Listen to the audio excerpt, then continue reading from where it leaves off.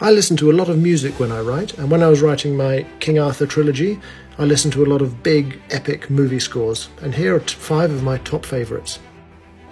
King Arthur by Hans Zimmer. Of course, this was the movie that inspired me to write my own version of the story way back in 2006.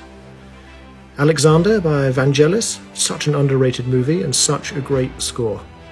Transformers by Steve Jablonsky. Sometimes these big sci-fi movies have the best epic scores.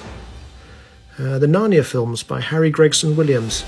I really wish they'd finished this series, but we got 3 great films and 3 great scores. Speaking of 3 great movies, of course I listened to Lord of the Rings by Howard Shore. So good and so fitting for writing a tale about Britain's past. So those are some of my favourite pieces of music. What are yours? Let me know in the comments.